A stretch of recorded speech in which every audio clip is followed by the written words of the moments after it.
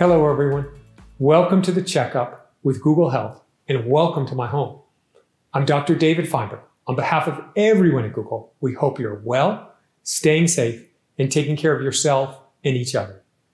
For those of you not familiar with Google Health, we're a team of doctors, nurses, engineers, and more. Our goal is to build on Google's mission of organizing the world's information and apply that mission to health. We want to make health information more accessible and useful to everyone, everywhere, from doctors who need to quickly find an important piece of information in your medical history, to anybody juggling a full-time job while caring for kids and aging parents, and in the developing world where mobile technology and AI can transform care, so that we can all live our healthiest lives.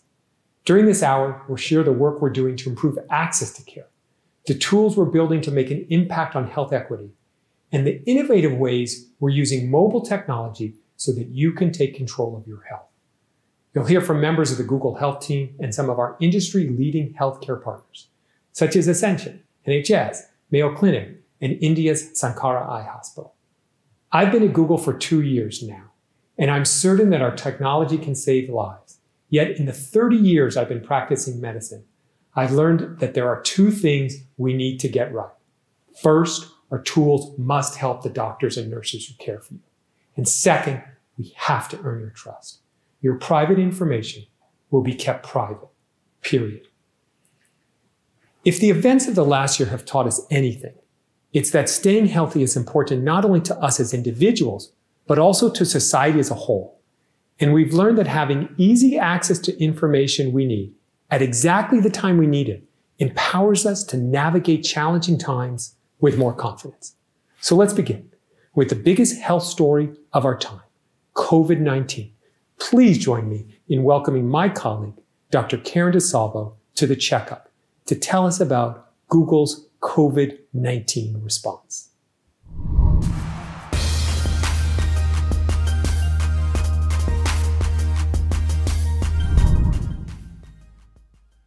Thank you, David. Well, hello, everyone. Helpfulness has always been at the heart of Google's mission. And so since the outbreak of the COVID-19 pandemic, we want to share some of the ways that we've been helping. We have launched more than 200 products and features and contributed more than $1 billion in resources to help our users, our partners, everyone to get through this pandemic. I want to highlight a few of the areas we've been focused on before we broaden the conversation. You've probably heard the news about Google's collaboration with Apple. We announced this last April, and it's a combined effort using Bluetooth technology to help government and health agencies slow the spread of the virus. That partnership resulted in exposure notification apps that are used to alert you if you've been in contact with someone who's tested positive for COVID. These apps are available in more than 50 countries, and the research is showing that it's helping to save lives. Over the past year, we've been working closely with the World Health Organization, the CDC, and others to provide trusted, authoritative information for the public.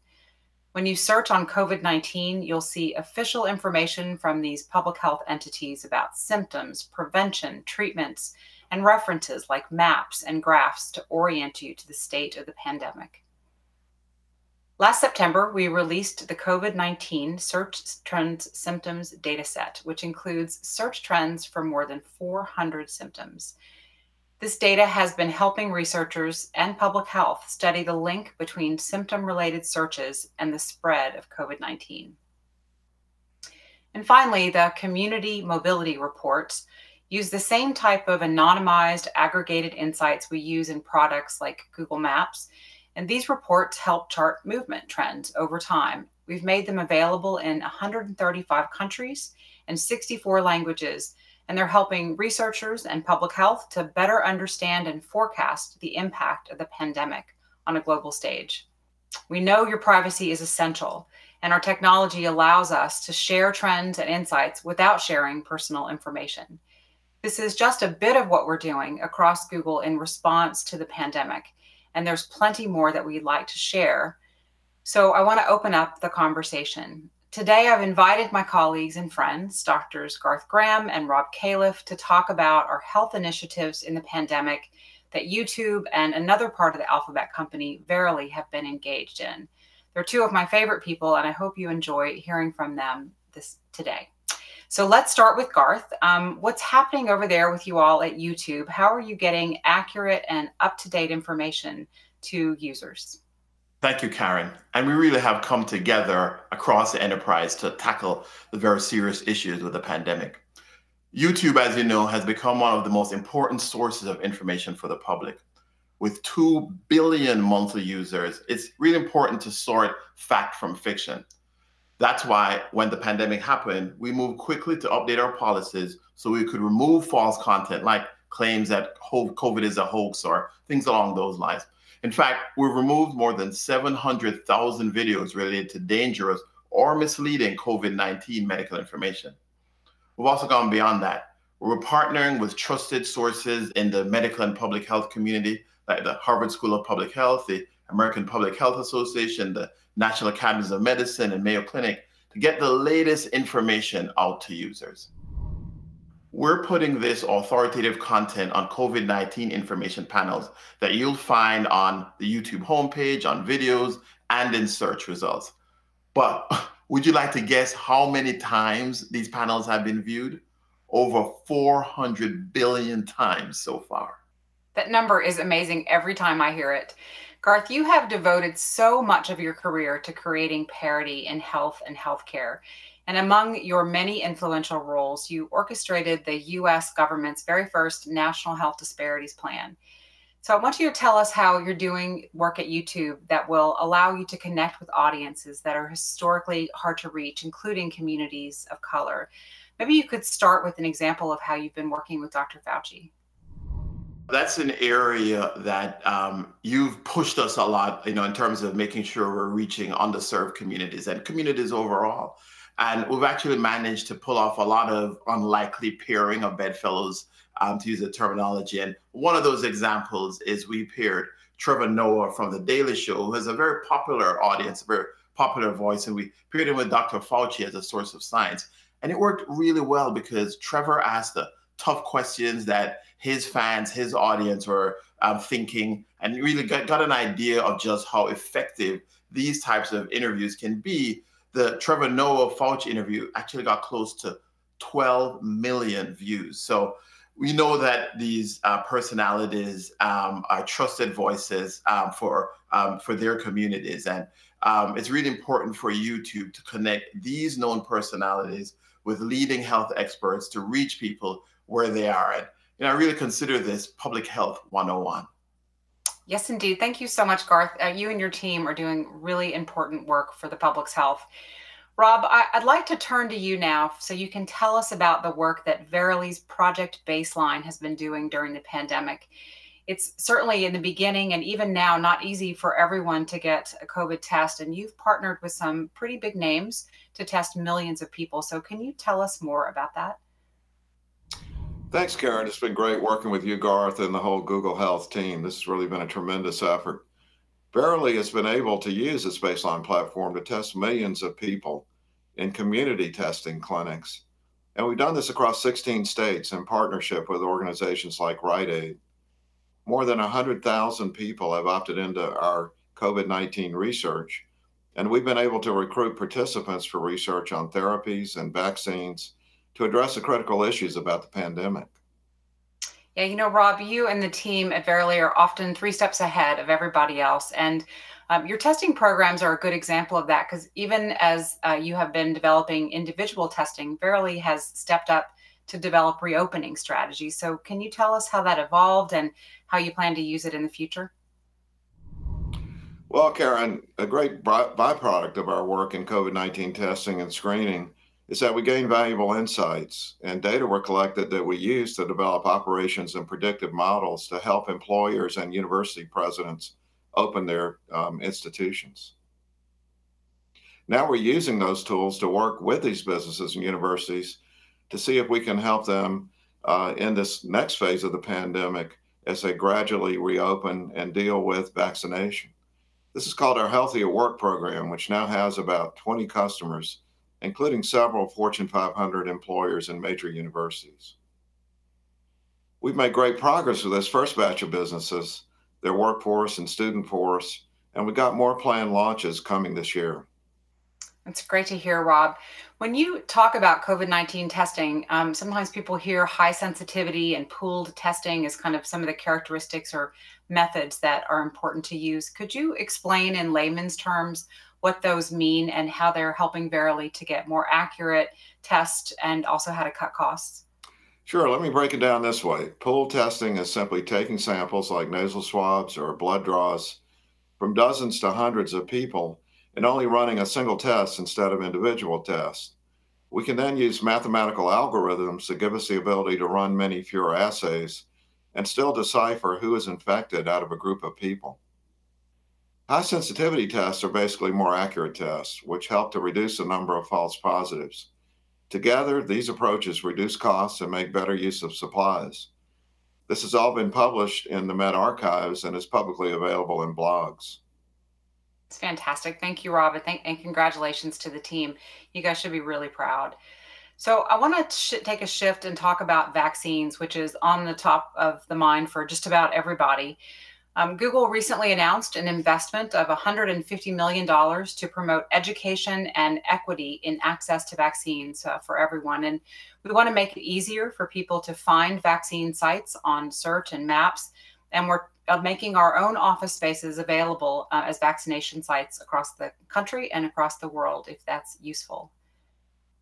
So Rob and Garth, in the topic of vaccines, I want to come back to the both of you so we can hear more about what your teams have been doing in regards to vaccinations for the US and the world. Garth, let me start with you.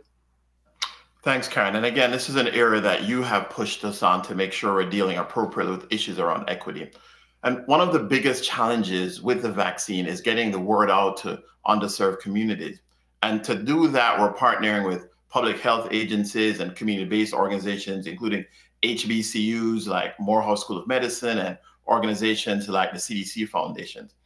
These organizations are helping people and communities, particularly underserved communities, including people of color and people living in rural America, get access to the vaccine in the same way as everyone else and educating folks along the way. I think it's really important to recognize the team effort that you and others as part of the Google Health family have assembled here to really tackle some of these very important issues around equity and helping people find accurate and timely information on vaccines. Karen, did you want to share more about that from your end? I do. Thank you, Garth. Our team looked at Google search trends and found that searches for vaccine near me have been increasing by 5 times since the beginning of the year. So to answer that need, we're focusing on making it easier for people to find when they're eligible to receive a vaccine. To do this, we've expanded information panels on search to more than 40 countries, and we're adding local distribution information in search and maps. And we've just launched the Get the Facts initiative. Get the Facts is all about getting authoritative, evidence-based information out to the world via Google and YouTube. And I'm grateful to partners like vaccinefinder.org and Boston Children's Hospital, government agencies, and retail pharmacies who are helping us get the authoritative piece right. So Rob, Google's technology, specifically AI, is being used for some pretty important steps throughout the supply chain process for vaccines. This includes everything from traffic and weather forecasting, as well as ensuring safe delivery of the vaccine.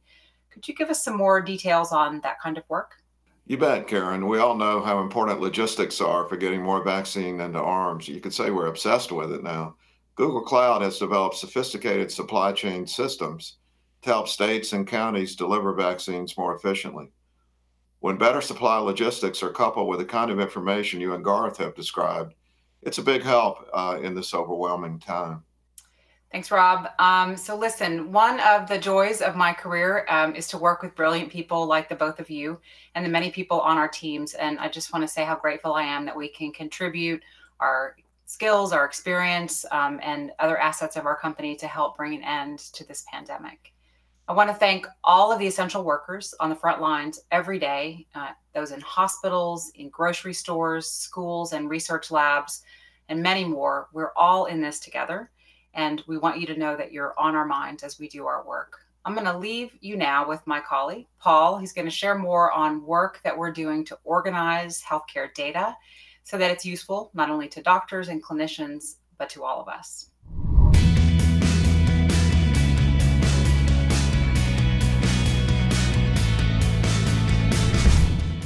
Thank you, Karen. You know, healthcare professionals are healers, not data clerks. Yet today, many spend half their day on a computer navigating their EHRs and other systems. Since a patient's health records are sometimes scattered across multiple systems, getting a full picture of a patient takes up valuable time, energy, and resources. The tools we're developing for health systems, like our collaboration with Ascension, aim to make health information more accessible and useful. We're committed to understanding the unique challenges clinicians face, as well as the concerns and preferences of their patients. Today, I'm joined by Dr. Richard Fogel, Chief Clinical Officer at Ascension, to dig into the potential clinical impact of our work. Dr. Fogel, welcome to the program. Let's start with taking a step back. When we think about organizing information, what challenges have you and your clinicians been facing that prompted your company to seek a tech solution? Thanks, Paul. You know, I've been a doctor for a little bit more than 30 years now. And when we started out, we were using paper records. And if you saw a patient for the first time or the second time, the chart was relatively slim. But as you saw the patient longer and longer, the chart got bigger and bigger and bigger. And frankly, finding information in that chart got harder and harder. It became like a scavenger hunt. Around 20 years ago or so, we converted to digital format. We converted to electronic health records. And you would think that that would have made the process easier. And in fact, it did make it easier, but it still created a problem. You see, the way that electronic health records or paper charts were organized, they're organized in different sections. And very often we want to find a specific piece of information. And the piece of information is in a section, but it's not the only piece of information in the section. So for example, I'm a cardiologist. I'd like to find an echocardiogram or all the echocardiograms that a patient has had over time. Echocardiograms are typically in the imaging section, but so are chest x-rays and CT scans and MRIs and many other imaging tests. So often, even in today's electronic health records, what I have to do is I have to sort through that imaging section to find the exact information that I want to see. That can be very time consuming and can take me away from being with you, the patient. And we began to think there just had to be a better way. Finding data like that can be really difficult. And so one of the key things we're doing here is, our teams are creating a harmonized and normalized view of data across multiple systems. Now, thinking about this multi-system view, why is that so important? What are the risks associated with relying on a siloed data? If everyone worked on the same electronic health record or the same database underlying the electronic health record, that would be great, and that would make things a lot easier. But that's not the current reality. There are multiple different electronic health record systems, and information comes into it in many different ways. Sometimes it comes in digitally, sometimes it's scanned, sometimes it's faxed. It becomes a mishmash of different types of data, and that mishmash makes it really difficult to really understand what's going on and get a complete picture of the patient. The reality is, the better picture of the patient that I can get, the better the information is organized, the better care I can give you as a doctor, the better I can present you with information and options, and the better choices we can make together for the betterment of your healthcare. Agreed. So let's say we now have all this data in one place, and we've done the hard work to normalize it and made it searchable. How does it actually plug into the day-to-day workflow for clinicians? How does it enable you to deliver better care? So when I see a patient, or I think when most docs see patients, we typically see patients in the outpatient setting in the office on every 15 minutes or every 20 minutes or so. So in my particular workflow, what I like to do is I like to review the record before I go in and see the patient. I like to see how the patient was doing the last time, and then I like to see if there were any updates to the patient's condition. The more efficient I can do that, the more time I can spend with the patient. If I'm seeing patients every 20 minutes or so, and it takes me 5 minutes to review all the information, including all the new information which has come in, then I have 15 minutes with the patient. But if it takes me 7 or 8 or 10 minutes with the patient, and I have a 20-minute appointment booked, I can see the patient in only 10 minutes. So it takes time away. So the more the information is brought together, the easier it is for me to integrate the information, for me to form a picture in my mind of what the patient's needs are, and to present that information to the patient for good decision making. Some docs like to take the computer into the office, into the exam room with the patient. And one of the issues with that is if you have to search for information and you can't do it efficiently, then what can happen is you're looking down at the computer and you're not making eye contact with the patient. And it's so important to have that critical doctor-patient bond that you can have by just looking at a patient and looking at them in the eye and looking for all the nonverbal cues. The better the information is presented to me, the more efficient I can be, the more time I can spend with you, the better care we can give, and the better decisions we can make together. Amazing. In the end, we hope to save time with better workflows and ultimately improve outcomes by helping clinicians find that information they need to care for patients, because that's what it's all about, patient care. Thank you, Dr. Fogel, for your insights. It's an absolute pleasure working with you and your teams. Now I'm going to hand it back to David for more on our latest innovations, including better diagnosis and treatment for cancer. Thanks, Paul. Let's shift gears now to artificial intelligence, or AI. It's a complex topic, and it's referenced in a lot of different ways. As a longtime doctor turned Googler, here's my simplified take. AI is about organizing lots and lots of information so that patterns are easier to spot.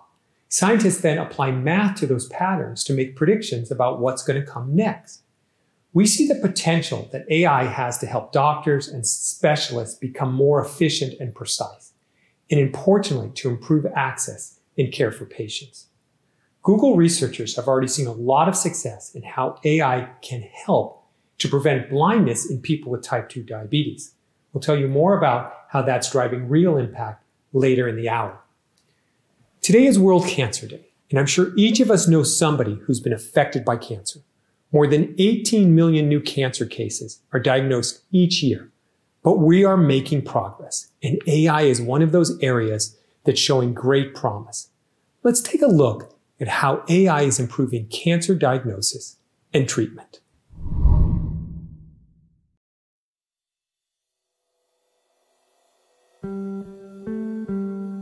I've come from a family where the females have definitely had breast cancer, and when I got an abnormal mammogram, I thought, yes, I've got it. I was really surprised how emotional I became on the day of the biopsy. And when the doctor was actually doing the biopsy, I just broke down into tears. And it was really a difficult day for me. A few days later, I was told that I had metastatic breast cancer, grade 3. My treatment involved 2 operations, 6 cycles of chemotherapy, and a course of radiotherapy. I had so many scans and procedures that it could actually fill a book. After I had finished the radiotherapy, I felt so detached.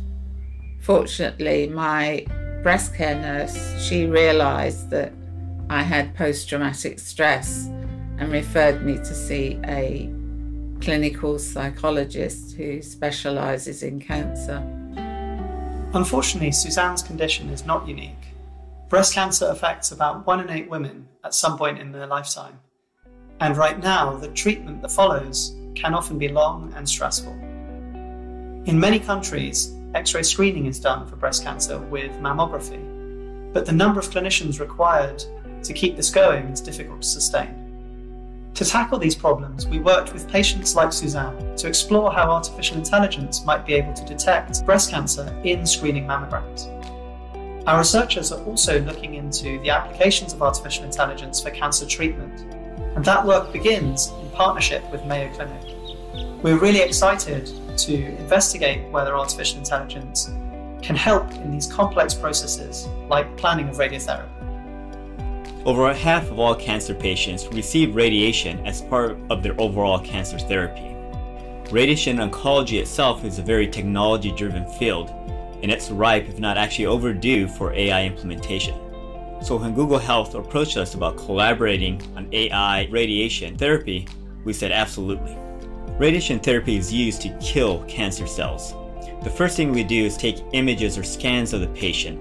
That way we can identify critical structures in the tumor. The radiation oncologist, based on these scans, painstakingly goes and draws all these critical structures. These would be things like your optic nerves, your brainstem, your spinal cord. In that way, when we upload these to our computer models, we could avoid these critical structures and just target the tumor. So this process of outlining the normal tissues as well as the cancerous tissues is called contouring. It has to be done very meticulously, and that can take expert clinicians 6 or 7 hours per case. We think artificial intelligence might have the potential to really streamline this process. We're optimistic that AI will help increase the amount of time we can spend with the treatment plan itself and for the doctors to spend with their patients. Ideally, this would eliminate that agonizing amount of time patients wait to get their cancer therapy. The hospital treatment took 9 months, and obviously that involved a lot of waiting for new appointments to come, waiting for the results of procedures to come. It just seemed endless, and I'm sure it would have been easier if it hadn't been so long. I was very fortunate in having a breast care nurse assigned to me who was always able to give me the time that I needed. But there were certain times when I wished I had been able to spend a little bit longer with my consultants. Patient participation really empowers our research. It brings clarity to our mission and makes sure that we're learning from those with lived experience. This new study with Mayo Clinic will not actually take place in a clinical setting. We'll be studying the use of algorithms on de-identified data, images which you cannot trace back to an individual patient. We'll be beginning by trying to assess contouring in the head and neck. We're starting with this area of the body because there are many anatomic structures squeezed into tight spaces. If we can perform this delicate and difficult task in head and neck structures, we think it should be feasible to scale up the technology to other areas of the body and benefit as many patients as possible. I'd always been aware that it is absolutely vital and crucial that patients are involved in cancer research, specifically in terms of partaking of clinical trials. Suddenly I found myself being involved actively in helping with the research, and I found it actually really cathartic. It was like the cancer, instead of being so much in me, came out, and I was able to use my experience to really be of use, I think, and that, I think, is empowering when you realise that you've got something to offer. Patients come to Mayo Clinic to receive the best quality care. Our collaboration with Google Health will help us increase and continue that great quality care for our community, but also for everyone around the world. We hope that with this partnership, we'll be able to not only increase the quality, but increase the access of radiation therapy to patients around the world, which will improve cancer outcomes. Google works at the cutting edge of artificial intelligence, and we believe that its applications in healthcare could assist doctors and caregivers and improve the accuracy and availability of many investigations and treatments. Our North Star is helping everyone live healthier lives, and we believe that with projects like this partnership with Mayo Clinic, we can do just that. Improve treatments for cancer patients by making the process faster, more efficient, and more precise. Accurate treatment plans can be accessible for far more people around the world.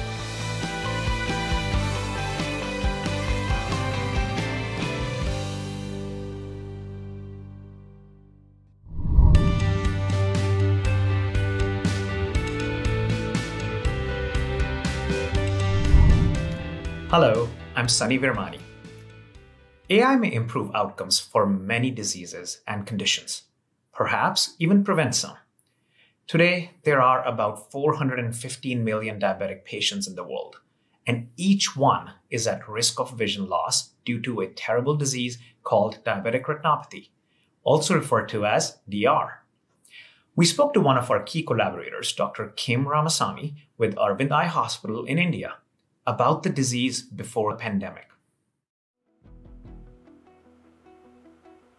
Diabetic retinopathy is a condition which affects people with diabetes. In the early stages, it's symptomless. but that's when it's treatable. So you want to screen them early on before they actually lose vision.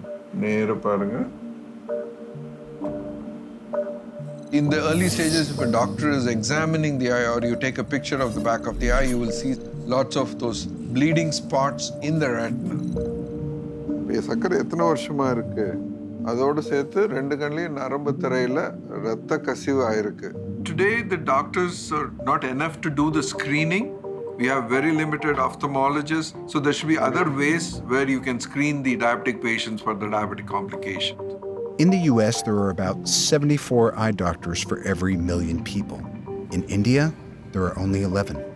So just keeping up with the sheer number of patients, let alone giving them the attention and care they need, is overwhelming, if not impossible. This is a huge problem. So we wondered if with the power of machine learning, we could train a model to read these eye images captured with a special camera similar to a trained eye doctor. This would allow clinics to provide access to eye care when there is a shortage of physicians. By partnering with visionaries like Dr. Kim and with Verily, we came up with a solution that we call Automated Retinal Disease Assessment, or ARDA.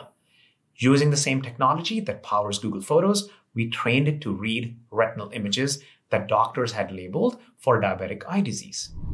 This algorithm proved accurate, and we worked with the regulators in the EU to gain clearance in 2018. Since then, we've been working with clinics in India, Thailand, and the US to see how ARDA can change the way patients receive care for diabetic retinopathy. Two of our key collaborators join us from around the world. First, Dr. Rajiv Raman from Shankara Nethralaya in India, and Dr. Paisan Ramvibunsuk from Rajaviti Hospital in Thailand. Both of them have been instrumental in the development of this technology and are using it in their clinical settings today. Thank you for taking time out of your busy day to be with us. My first question is for both of you. Please tell us about your experience with ARDA so far and how does it change patient care for you? Let's start with you, Dr. Rajiv. Thanks for having me, Sunny. My research team at Shankara Nethralaya, a tertiary eye care institute in Chennai, was involved in the initial development and validation of ARDA. We also assessed its performance in real time. Both these studies were also published. Since 2018, ARDA is being used across many centers in India, including our hospital, and thousands of people with diabetes have been screened for retinopathy. You can use it in two modes: in a fully automatic mode at places where there is little or no expertise to grade the retinal images, like a primary care physician clinic, or in an assistive mode at places where there are ophthalmologists but can use it to grade retinal images with more confidence and help reduce their overall burden in providing care. Thank you so much, Dr. Rajiv.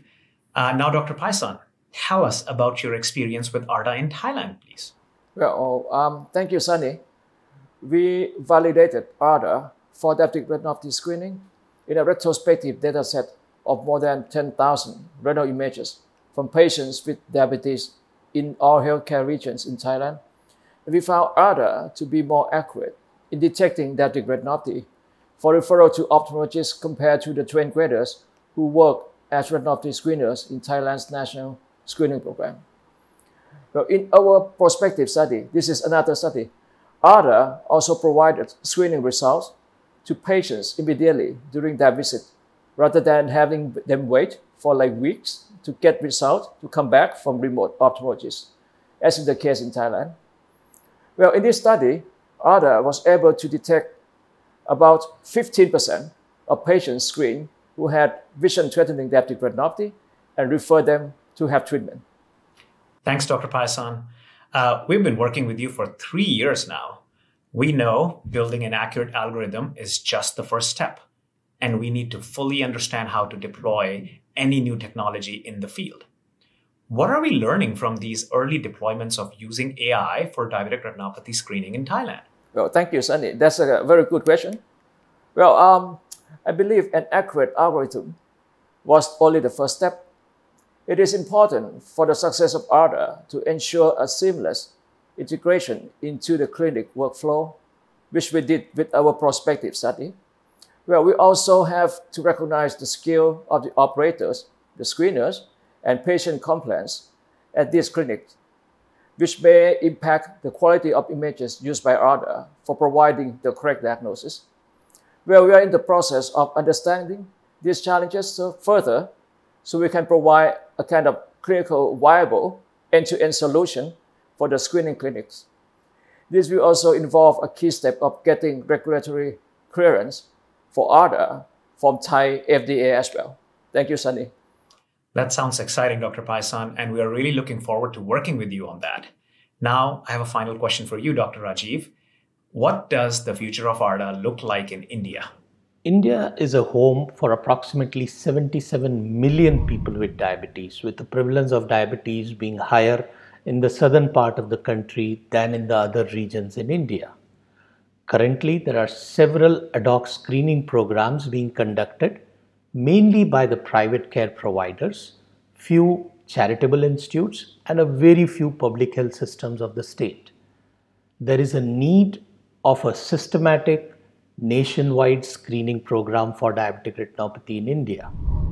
ARDA holds a great potential in playing a key role in the DR screening in our country, where there is a great mismatch, a very high load of people with diabetes and a significantly less number of ophthalmologists who can do it in person.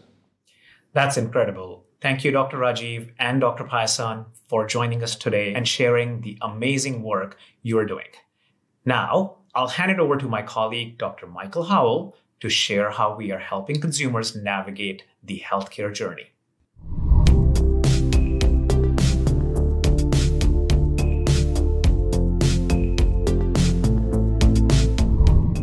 It shouldn't surprise anyone to hear that 3/4 of us turn to the internet first for information about health. We're looking up symptoms and conditions and researching prevention and treatments. It makes sense, and we're in the middle of a global pandemic. But there can be a pretty big gap between the time you search for information and when you take action on the information you receive. To help close that gap, we're working with teams in Search and YouTube to help improve existing products. And at Google Health, we're developing online tools to empower you to take control of your health. As a doctor, I took care of patients for nearly 20 years, and I know this for sure. Informed and engaged patients have better health outcomes. Staying healthy and being informed is an ongoing journey. You typically start with searching the internet and discovering results, and then you evaluate the information and make decisions. And finally, you're left to take action. Everyone's path is different. That's why we're focused on programs and products to support your individual journey. A few of my colleagues will join me now to show you how to navigate and control your healthcare journey. Let's start with search. Here's Todd. One way we're empowering people along their health journey is by creating richer experiences across Google with clinically validated tools. For example, when people use Google Search to find information on certain conditions, we're beginning to surface self-assessments based on questionnaires commonly used by care providers to evaluate patients at risk for certain conditions. These assessments are not diagnostic, but they can serve as a way for people to learn more about a condition and any next steps. They're easy to find and easy to use. Let me show you how it works. When searching for COVID-19, you'll see a curated panel of information. If you scroll down, you will see Take a Self-Assessment. As COVID-19 spread, we were able to make available this CDC self-assessment that helped people understand their symptoms and advice on what they could do next. Since May of last year, the COVID-19 self-assessment has been completed more than 25 million times. We've also launched self-assessments for mental health conditions like anxiety, depression, PTSD, and postpartum depression, so people can better understand their risk and get connected to resources in collaboration with authoritative partners. Answers are private and secure. Google does not collect or share your private information from the self-assessment. When it comes to making decisions about seeking help, there's often a big gap between people first looking for information and seeking care. This is especially true for mental health conditions. Tools like this can empower consumers and help bridge that gap. And now, I pass it over to my colleague Divya, who is going to tell you more about how Google is helping with the next step of the health journey. Thanks, Todd. We know that healthcare is not one size fits all, that people's needs are highly individual.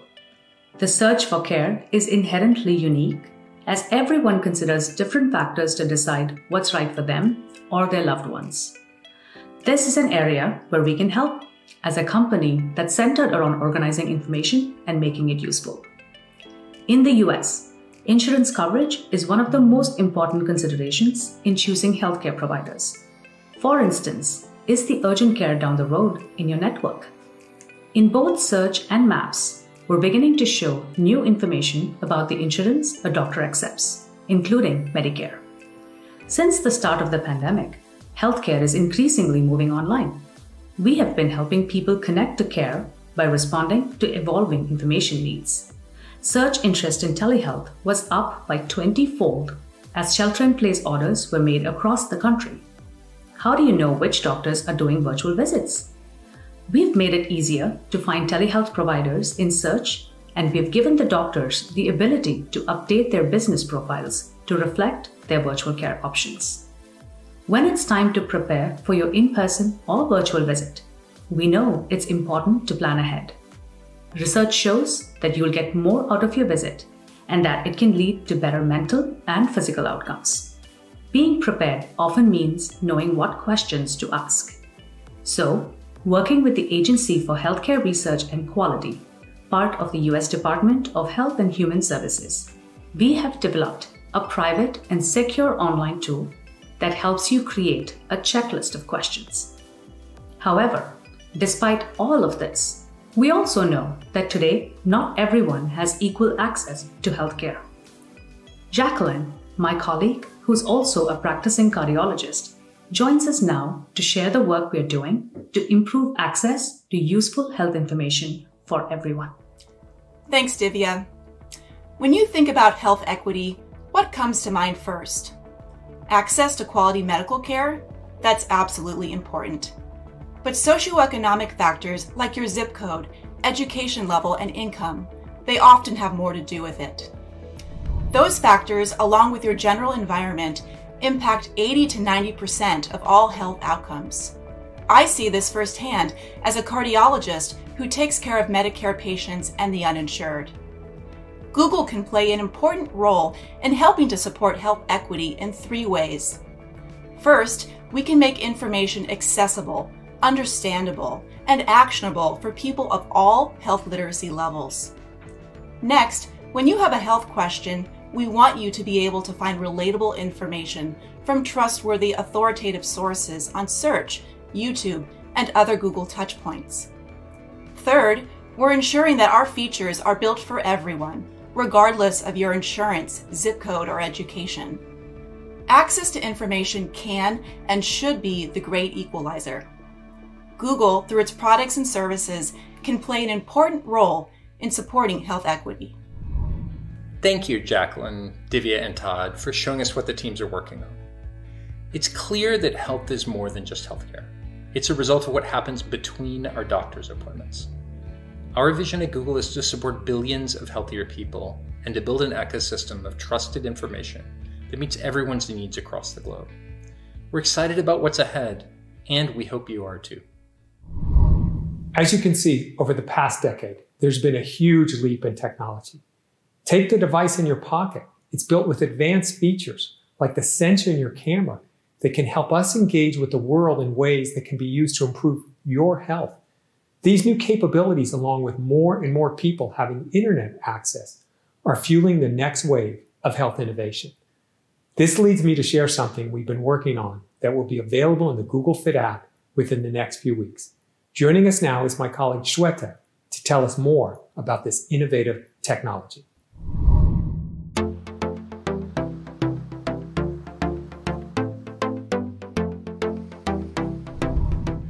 Thank you, David.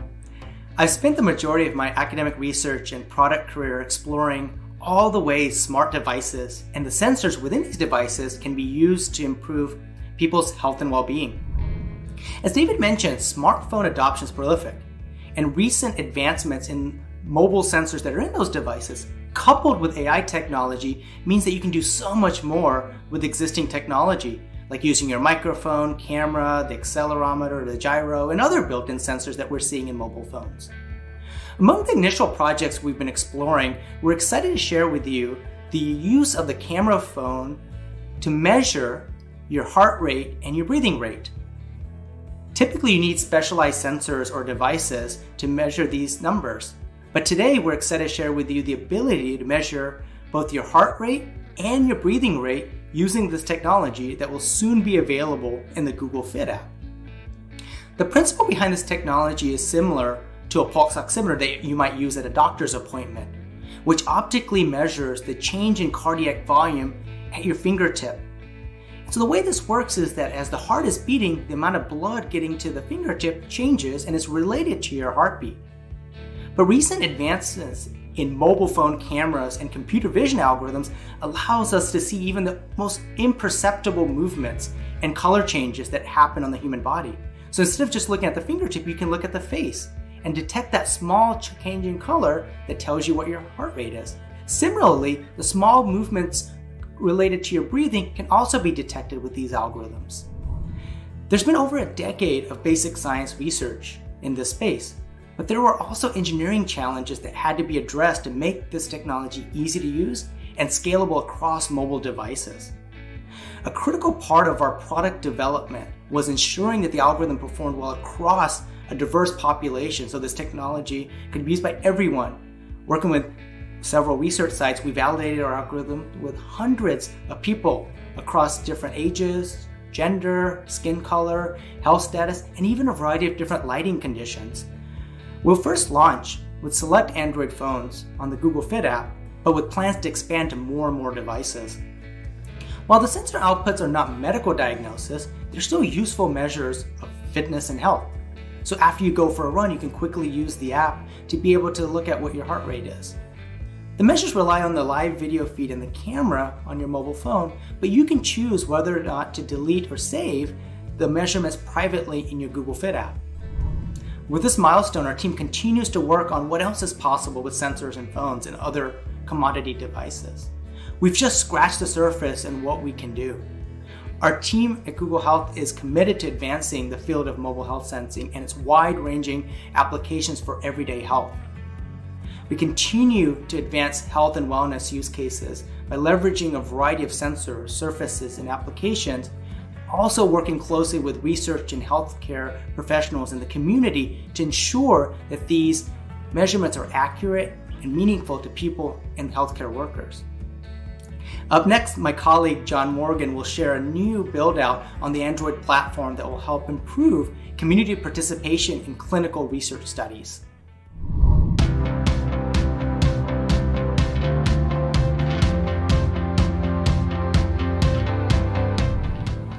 Thank you very much, Swetek. Now, my name is John Morgan, and I'm the product manager for Google Health Studies. And joining me in this discussion today is Dr. John Brownstein from Boston Children's Hospital and Harvard Medical School. Welcome, John. Great to be here. Thanks for having me. Now, the Google Health Studies Android app was launched in December and was created to make it easier for researchers to build digital studies and reach users. Now, our initial study on the platform is focused on respiratory health, which was developed in partnership with you. Can you tell us a little bit about why you were excited to get involved in this project? So, as we know, mobile research is really hard, and there are reasons for that.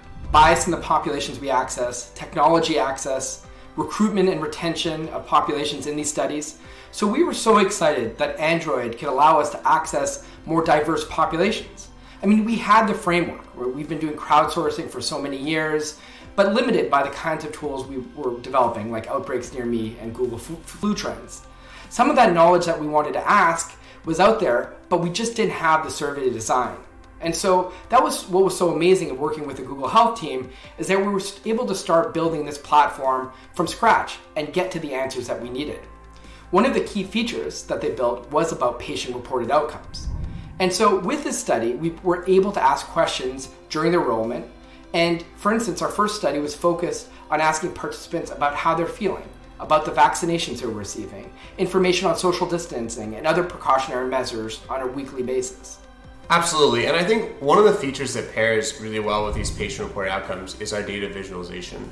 From day one, data transparency is a foundational pillar for Google Health Studies, and users will be able to see the data that they're contributing, as well as how their participation helps impact representativeness within the study. And as we all know, data and privacy go hand in hand. Yeah, absolutely, John. So from day one, privacy was a guiding principle of this work, right? So we could get powerful individual level contributions, but represent that at the aggregate population level. One of the major pluses was the passive data that could be collected from individuals related to their mobility. These are not forms of data that we generally have access to as clinical researchers. These mobile phones represent this incredible sensor that you can tap into. Truly expands this concept of the digital phenotype, generally things that clinical trials have not been able to do. And so this is an amazing advance for us. Oh, absolutely. And so diving a little bit deeper, can you tell us a little bit about the respiratory health study and what you're hoping to accomplish? Yeah, of course. So we've actually been trying for many years to understand the dynamics of infectious disease spread in communities. We've been limited by engagement of consumers and the kinds of data that we collect. So even after a year into this pandemic, we still have huge gaps in our knowledge about understanding how to truly control this pandemic. Example, what drives community transmission. And so the concept of coming together and finally bringing these types of topics into a platform like this means that we can orient a whole research endeavor to start teasing these things apart. For instance, we want to know about how hyperlocal spread is contributing to the spread of this pandemic. In less than a month, we've been able to recruit over 7,000 participants and more joining each day. We're excited to be able to see what these data will tell us over the next year. For instance, what does this data tell us about pre and post vaccination? Or what about new strains that are emerging in communities? And John, thank you so much for taking the time to share with us today. And we're also really excited to see how the respiratory health study will grow and develop over these next 12 months. And as Google Health Studies looks to the future, we're happy to share that we've been currently developing our next study focused on mental well-being. In addition, we're soliciting interest from researchers and participants alike to share the focus areas that they would like to see us expand into. If you're interested in sharing, please visit the link below. Thanks, John and Dr. Bronstein. It was great to hear about how the Android platform can help move medical studies forward. Thank you for joining us today to learn about the work that Google and our partners are doing to make healthcare information more accessible and useful. We're committed to helping patients better connect with their doctors and building tools that make a meaningful impact on health equity, even in the midst of a pandemic. To learn more and stay updated on our work, I invite you to follow us at health.google. Stay healthy and be well.